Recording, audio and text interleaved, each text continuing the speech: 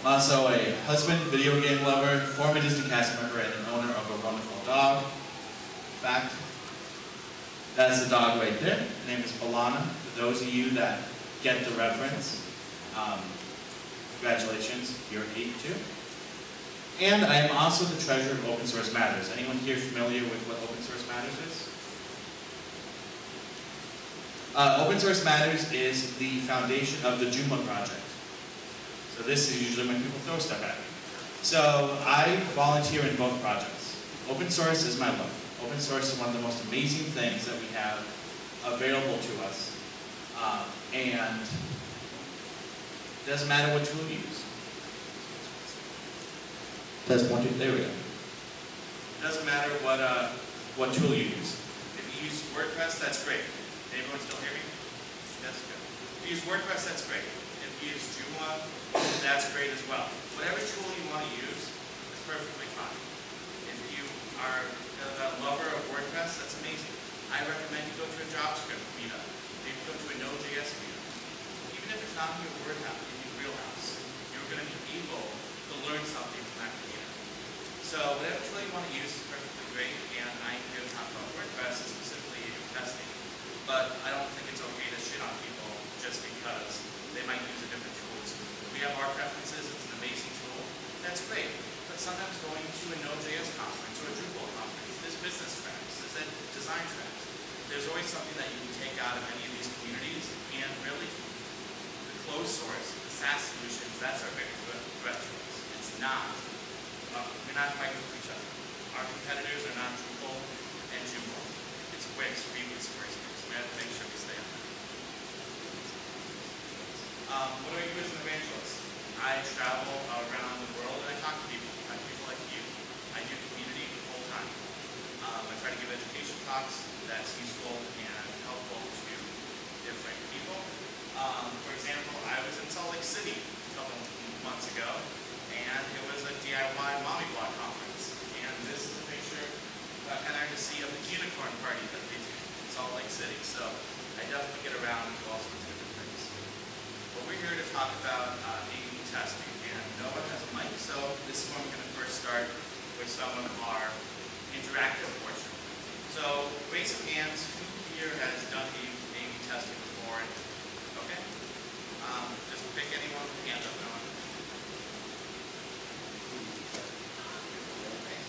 So can you tell me, what's your name? All right, is this on? Oh, there we go. Steve. Steve. And can you tell me a little bit about your A/B testing experience? Sure. So, I mean, it's really about, it's a very broad question, right? It's really about finding two experiences that, in general, are similar enough to be easily compared. But I've actually also done it for two experiences that were radically different, where we had one product and then we launched an equivalent product, but one that was entirely different, but sent a percentage of the traffic to one of the experiences and another percentage of the traffic to the other experience. And we were able to basically prove out a very significant benefit to this newer experience based on the A/B testing. But in general, you use it for smaller, more incremental changes. And I've used Monotable to do that, which is a big enterprise platform. And I'm actually interested in learning about more accessible platforms that probably more people who aren't part of large organizations would have the ability to use. Cool. Awesome. So, and just one other example. Can someone give me an example of just an experience that you had when you did an A/B test with a client? Maybe a specific client example. Anyone have one that they wanted to share? Here. Yeah, I was able to retested some different prompts for a donation form and found one that increased conversion by 5%. Cool. So I'm just going to repeat that so it's on like basically you're trying a couple different prompts on a donation form to see which ones had a better response and maybe converted more. Okay, cool. So those are some great examples. So basically A/B testing, a lot of people look at it from this version. Has anyone ever changed a bunch of stuff on a site or a client site? Like I changed this, and this, and my sales went up, my sales went down for my client, and I have no idea why. I changed 20 things and I have no idea which of those 20 things made the change. You know, and then I'm going to change another 20 things to try to make it go up. Has anyone had a client who kind of done similar things? You just keep throwing to see what paint sticks on the wall. That is usually what people think of as A/B testing, or they think I can't afford it or it's not good with me. A/B testing is one of the best things you can do to make residual income, make more money, and make more money for your clients. So the first thing I talk about is A/B testing is control. It's control. We have to make sure we know what we're testing. We have to make sure it's in an environment that is statistically sound. So with that, we change one thing at a time. A lot of people don't know the difference between multivariate or single variant testing. I recommend single variant testing unless your site can have lots of traffic, and I mean thousands and thousands and thousands of visitors. Otherwise, you're not going to get the traffic to have it be useful. And with that, you have to have it be statistically relevant. What I mean by that is, there's a margin of error for every A/B test you do. There is. Does anyone here have a doctorate in data analysis? No? You don't? How are you web designers? How do you guys have clients? Yeah, nobody does, right? It's not a thing that we have in our industry. But it's something that we take for granted. A lot of times we look at statistics, say, okay, I did A, I did B. B sold 5 more, so B's better. But if you look at all the different variables, such as time of day, holiday, seasonality, browser, visitor paths, repeat visitors, cookie history, it actually might be in the margin of error. So there's tools out there to help you know if it's in the margin of error or not. There's some hosted tools out there like VWO, which stands for Visual Website Optimizer, or Optimizely, and there's some other ones out there. And this is like usually when people ask, hey, what WordPress plugin do you use for A/B testing? My answer is actually I don't use any WordPress plugin for A/B testing. There's some great ones out there, but you have to be very, very careful because a lot of the WordPress plugins for A/B testing will still be cached by Google. So you have to know how to reroute your robots file, and you have to know how to make sure that they're not different URL paths, make sure it's not in the sitemap and all of this other stuff. And for most small businesses and most website agencies, quite frankly, they forget something, I find. And then it hurts their SEO, or it hurts their ranking, or whatever the case is. What's nice about Optimizely or VWO, and there's lots of other options out there, you can Google and find which one fits best for you, is that it's all JavaScript based. You just put a JavaScript in your theme file, and it loads on the fly when your page loads, which means you can code your test with no coding needed at all, which makes it very easy to do. We're also going to talk about some examples of some of the different tests that I've done. First of all, everything I'm showing you here, I've done for Fortune 500 companies. We talked about micro-testing. Test one thing at a time. Don't do multivariate testing unless you have enough traffic to do it. And I'm talking about Fortune 500 brands that I still don't always do multivariate testing on when I've done that for them. So basically, pick one thing and stick with it. If you change 20 things on a page, you don't know which of those 20 things makes a difference. And here's where a lot of people think, well, it might be a combination, and you're correct. Combinations do matter. But for most people to start with, they start with single changes, see what those changes do, and then maybe put those changes together to see if you get the Holy Grail. Because this is how you have to look at it. This is how you have to look at A/B testing for a client. A little bit more of an interaction time. Has anyone here done a client project recently for maybe a small business that they're willing to be put on the hot seat for just a couple questions? Anyone? Does that mean about A/B testing? No. The guy in the green right here? So tell us a little bit about the project, just 30 seconds about the client and what you did for him. It was a startup company that is building out a home delivery program for school lunches for preschoolers. Okay, so home delivery for preschoolers. Now, when you made the project, did you set goals for the project? They had their own sales goals. Okay. In terms of conversions by certain dates. It was more tied to their financing and their funding plan. But all in all, it was a little bit challenging because the actual development process. Sure. But there was documented goals that said if we hit X by X date, this is a successful project. Excellent. That's a great example of a specific goal. Now, who all does that? Who sits down with a client and says, hey, a year from now, what will make this project a success? Who sits down with that client? Who's had the honeymoon period? Where the client loves the new designs, the best thing ever. 6 months later, the website's not doing enough. It's not making enough money. It's not what I expected. And all of a sudden, those pretty designs that you did were thrown out the window. Has anyone experienced that with a client? Yeah, probably a few of us. It happens quite a bit. Because we don't sit down and say, hey, Mr. Client, let's agree. Let's agree what the goal of this site is. Every site has a goal. It might be sales, it might be contacts, it might be stickiness, it depends. You have to be able to look back at a year from now and say, yes or no, binary. This succeeded the goals of the project. Because your goal is residual income. And we are building for our clients. And here's the thing that I think a lot of times we worry about. We're too focused on going down to the next client, next design, next new thing, next shiny thing. And we think we know best. Designers are very smug. We think we know everything. Here is the little hidden secret about website design that nobody talks about. We're guessing. That's all we're doing. Every website we put out the door is a guess. We do not know every single client scenario out there. You might think you know what the best practice is for the web. You might think that this works better because of this case study, or this case study, or this experience. And those experiences are valid. You know, white papers are very valid, but every user base is different. I'm going to give you some extreme examples of some clients that I've worked with. But here's the thing: is you're not building for your client. You're building for your client's users. And unless you understand those clients' users 100%, and nobody can, because they change. The attitudes change, the education changes, the way they interact with the site changes. Do they use mobile? Do they not use mobile? Whatever the case is. So we have to make sure that we understand these clients. And that's why I recommend micro-testing, so that we can just look at one thing at a time. So, what to test? Can anyone give me some examples? You can just shout them out. We don't need to run for a mic. Things that you could test, like you could do A/B testing on the site. Checkout, forms, buttons. Sorry, what? Headlines, copy, call to action, layout, header. Yeah, pretty much anything, right?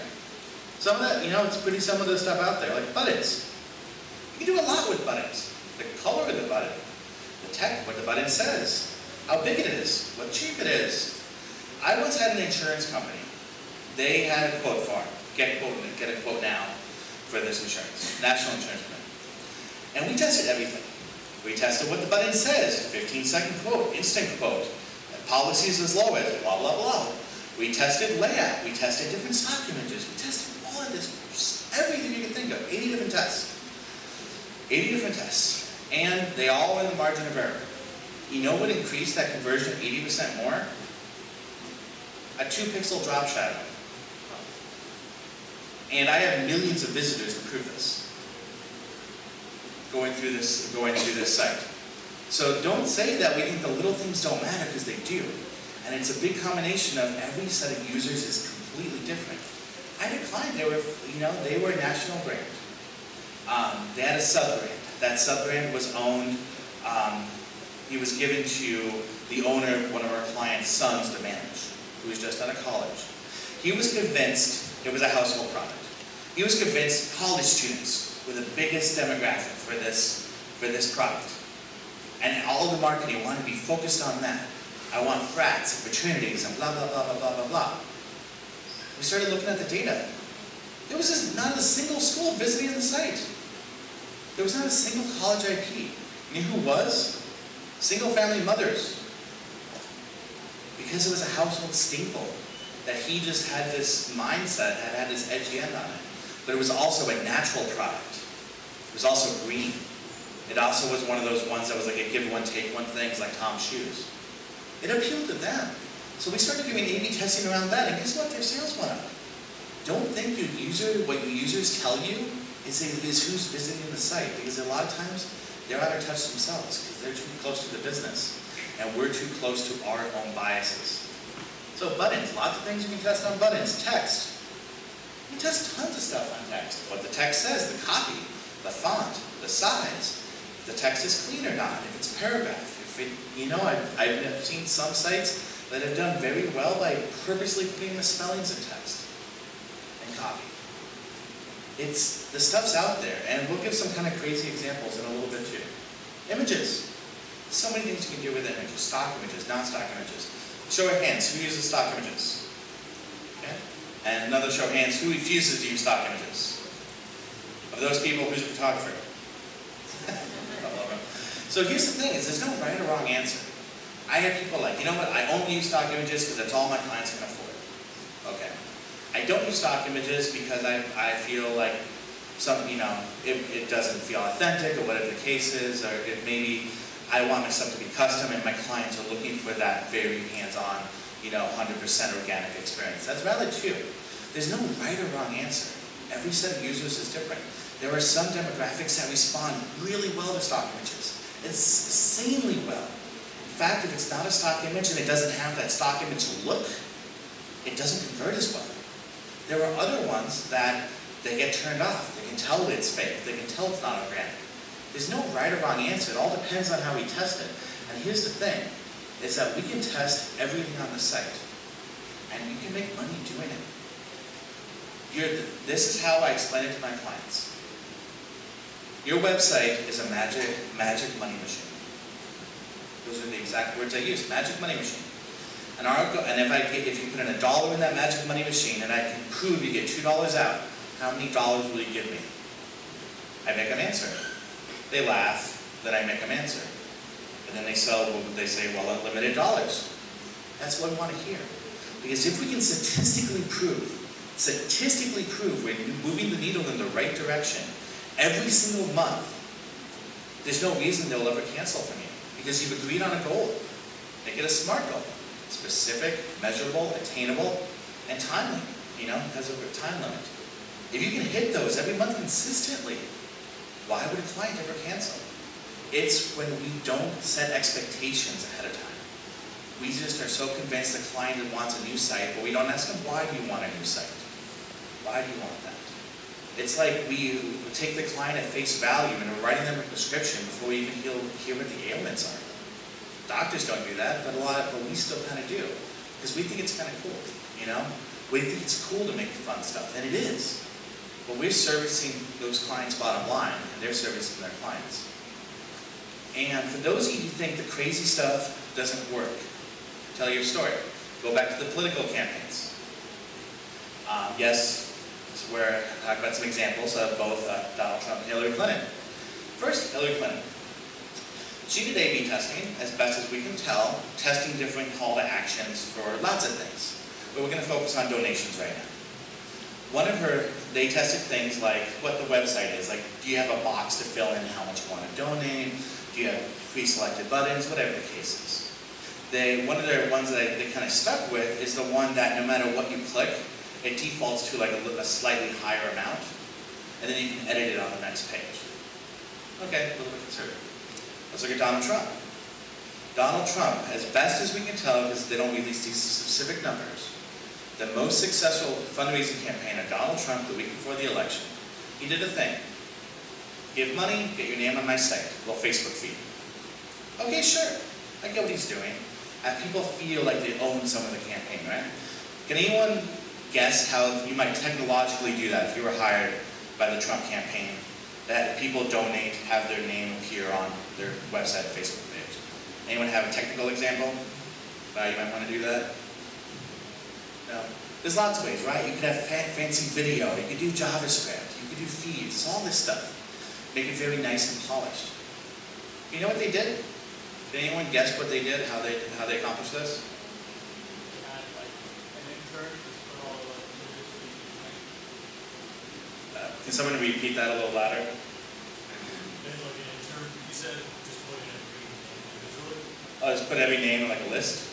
Yeah. So this is what he did. I'm not making this up. A live webcam of a laser printer.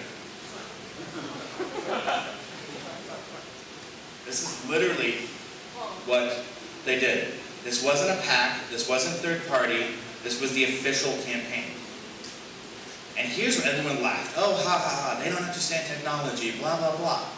Listen, guys, they knew exactly what they were doing. The companies that they hire, the people that they hire for this, are not idiots. They were going after a very certain demographic, and guess what? It worked. And every once in a while, they had a very high-tech hand come into the shop with a handwritten sign that said, donate at blah, blah, blah, hashtag drain the swamp. Handwritten. This went on for 8 hours. 8 hours. I couldn't turn it off. I was amazed that this was happening. But the thing is, they tried it before. They tried it for they tried it during the convention. But that was a very highly produced thing. Get your name on the big board, things like that. You know, where it like zooms in on the stage and says thanks, and lens flares and fireballs. I'm exaggerating, but a very, you know, you can imagine how that would look, right? I don't know how successful that was, but they're going after a different demographic there. The attendees at the convention probably were a much different audience than the attendees that they were targeting for this campaign. So the crazy stuff works. And for those of you who don't necessarily believe the crazy stuff works, I'm going to go over just my list. I'll show you where to get a copy of this yourself and give some crazy examples. But this stuff works. And don't laugh until you tried it. Because this is where the designers in the room usually cringe. They're like, how can I do this? This goes against everything I wanted. But again, the client has a website for a reason. Our job is to service the client. Magic Money Machine. Now here we're going to talk about the duck. I got a duck up here, the Boston Bluehead. And I say, which way does your duck face? There was a study, I think it was HubSpot that did it, that said one facing duck converted 10 times less or 6 times less than the other facing duck. Left versus right. Now, the right-facing duck turned out to convert more. Can anyone guess why that maybe was the case?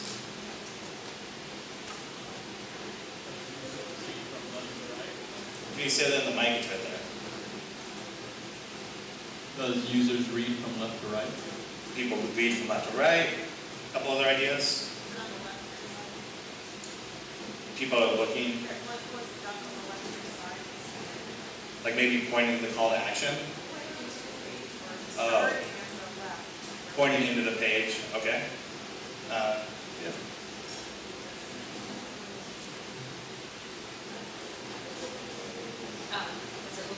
Do you want to hold it up really close? Sure. Because if it's facing to the right, it looks like it's moving forward versus moving backwards. Looking forward? Yeah. Cool. And then last one? Because it was a fluke. Because it was a fluke. That's a very possibility too. That's why we test multiple sets of users. But here's the thing, that's a very close answer to what the one that looking forward is. But every fourth talk, somebody says, because the duck is looking into the future. So that's a very close example. But here's the thing. Here's the true reason. It doesn't matter. It doesn't. The minute you try to assign reason to why users interact and how they interact, you're going to drive yourself crazy. It doesn't matter. It doesn't. Why do we get so obsessed with trying to understand why people do things? There are averages, yes, but every set of users is different. Let's focus on data. Data-driven decisions. If we focus on data-driven decisions, we are always going to help move the needle in the right direction because we're just doing what's helping best for our clients. It might work great for one client, but might not work well for another. Let's test it. And yes, flukes happen. That's why those systems, I recommend doing it until it tells you that it's past the margin of error.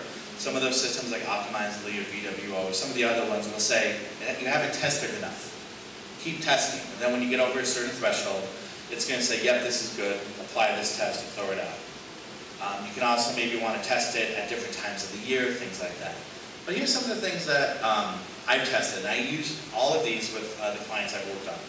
I recommend when you do your monthly retainer, let's say you have enough to do 5 A/B tests in a month, budget-wise, and do one crazy one. Because sometimes the crazy ones will be the pot of gold you never would have expected, and the other 4 would be more traditional based on your research and the analytics of what you think might be right for the site. That's key. So, professional versus unprofessional. Sometimes unprofessional sites work. They sometimes do. I know people that make a lot of money on doing unprofessional sites. And for those of you who laugh to say nobody responds to that, has anyone ever gotten a fundraising letter that's like 9 pages long and people cross stuff out and write in the margins? Things like that. People respond to that. They wouldn't send it out if it didn't work. The same stuff is true for the web. I know people that there are certain types of users, not many, but certain that respond better to Comic Sans. And here's the thing, guys, we must not to say, is you're working with someone else's brand, you want to focus on the data. You're just testing small subsets. I usually test 5% of their traffic, but it depends on your client. And say, but please get all tests signed off before you do it. But tell them, hey, we're just testing a small subset. It might be a miracle, but we just want to test it, and you have to work within the brand standards. But I've done all of these with Fortune 500s. If you explain to the client what your goals are, you can usually get away with a lot more than you think you would. Photo versus illustration. Sometimes photos are great. Sometimes illustrations are great. You can find stock illustrations out there and make your own, or use a service like Fiverr, or get a local graphic designer if you don't have the skills to do it yourself. One color versus another color. That's very easy to do. What's also great to do with one color versus another color is test accessible colors. This is an accessibility talk, but I highly recommend you look at the WCAG 2.0 AA accessibility standards, and you look at the color contrast percentages in that, and test your current site design contrast with one that is WCAG 2.0 contrast accessible, because usually it's going to make your rankings go up in general, because it's like 1 out of every 8 adults have a disability that's covered under WCAG 2.0. So color is something you can easily test with contrast. A low brightness contrast versus high brightness contrast. Sometimes oversaturating a subject will do better results. Border versus no border. Very easy to test. Clear image versus blurry image. What do you want to do? Static versus animated. You got your static, and then you got your animated there. Just imagine it's going. Yeah, it's an infographic. Ugly versus sex appeal. Man, I've seen some amazing funnels that have just ugly people in them, and then there's a lot of websites that focus on normal-looking people, which maybe don't have the sex appeal, but they're not on the other extreme of that too. So you can test that, static versus interactive. Say you get 50% off, or you want a pizza or donut to get 50% off on. Professional stock photos versus amateur informal photos. And for those of you who can't do amateur informal photos, there are professional stock photo companies that specialize in amateur looking stock photos. It's true, it exists, look it up. So there's a service for anything out there. One layout versus another layout. One call to action versus another call to action. Images versus text only. Don't laugh, I've done it. Sometimes it works. No images, just a long funnel. Has anyone been to one of those direct response websites that is like 1 billion pages long and has the testimonials and things like that? Those people aren't suckers that respond to that. Sometimes it's just people respond to different things. Thank you. And we don't know what the user is going to respond to. That's why we should test it in a small subset first. Upright versus angle, button versus borderline text, regular border versus a false border and drop shadow. Custom ad design versus familiar UI elements. Now, if you do familiar UI elements, don't lie and don't try to trick anyone, but that's why we're seeing a lot of UI elements being shared across popular apps and things nowadays versus custom design. Mirrored image versus original image, like our duck. One font style case versus another font style size case.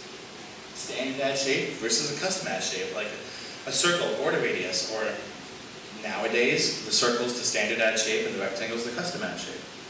Positive versus negative. You want to fall in love with your spouse again versus sick of fighting with your spouse.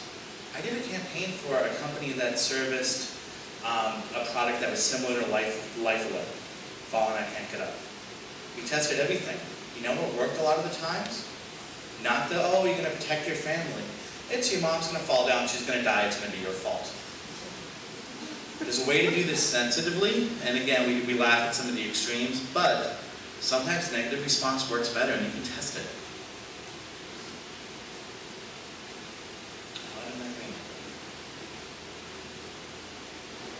generic versus relevant to the time period. Want a girlfriend, you can meet single women here, or home alone on a Friday night, or want a girlfriend by Christmas, and it just happens to be Friday night, or right around Christmas time. How do they know?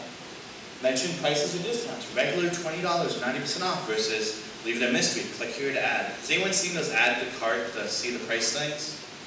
You know, there's a couple of reasons why that happens. One reason is they legally can't show so far below MSRP unless someone has the intent to buy. It's the old school. Our prices are too good to advertise. Come on to the showroom and find out.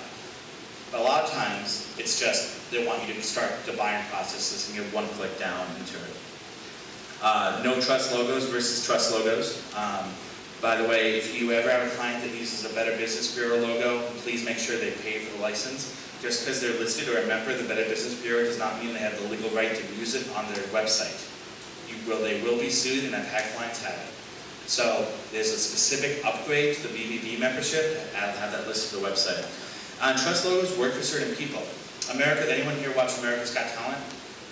A couple people? The most successful people that make money off that show are the people that put in their ad, probably see it, come see this comedian as featured on America's Got Talent. The majority of those people that put those tags in their posters are the losers in the first round that get laughed off the stage. They're not the finalists, because people don't remember them. But they say, well, they're on America's Got Talent, they must be good. And they make a lot of money. But people not knowing who they are and having that logo on their website or their page. Anyone here familiar with a company called My Pillow? Probably see the late night commercials. Yeah. It's from my neck of the woods in Minnesota, Mike Lindell, former drug addict turned pillow king. It's true, look it up.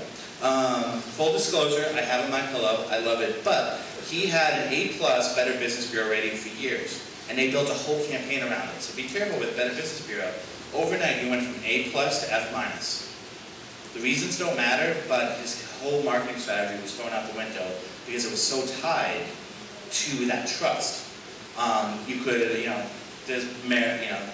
The reason why it happened is not really important. He basically broke the advertising guidelines technicality, but no user is going to pay attention to that.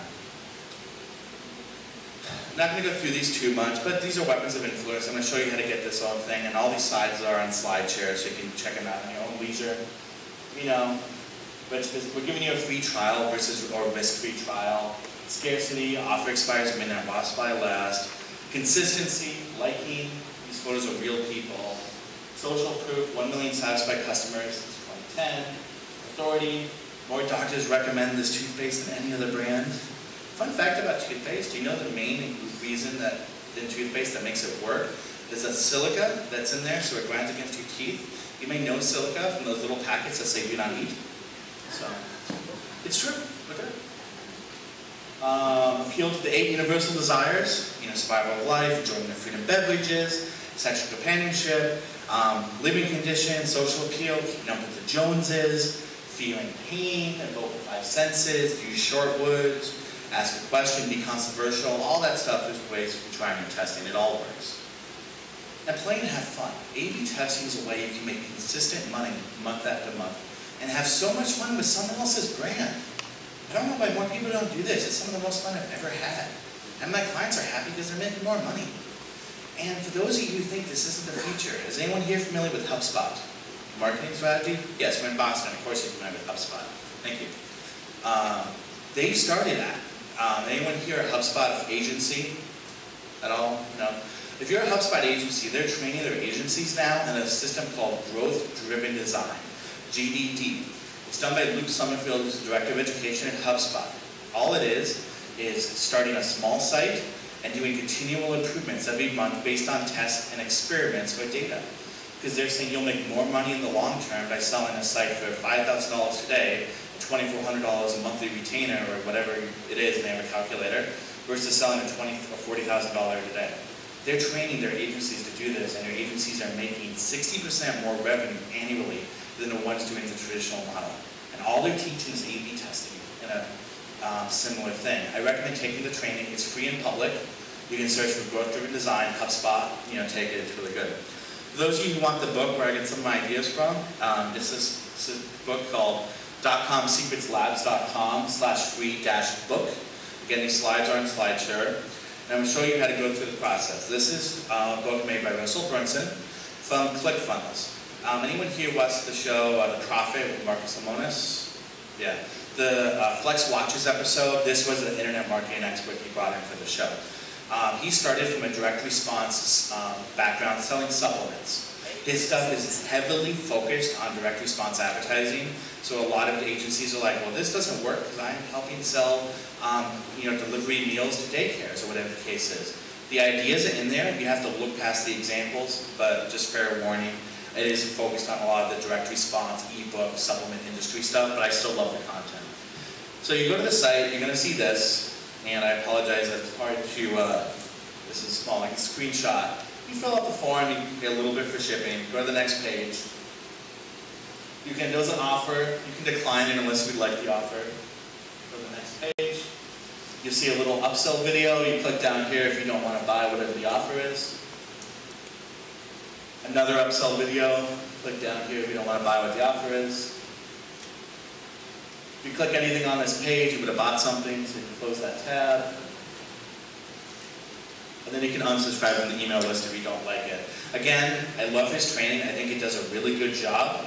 And I bought in a lot of that stuff, and I think it's valuable, but it's very heavily focused on direct response. So I would try with his free stuff before you do his paid stuff so you understand his style, because it doesn't, some people can't look past that. So with that, we have maybe time for 1 to 2 more questions, otherwise I'll be around. You can find me out in the hall. I'm here to talk all day. But again, please have fun. A/B testing can make you money, and it's something that's just going to help your clients. So like maybe 1 or 2 questions, everyone has anything? No? Do you got something? No? Okay, so I'm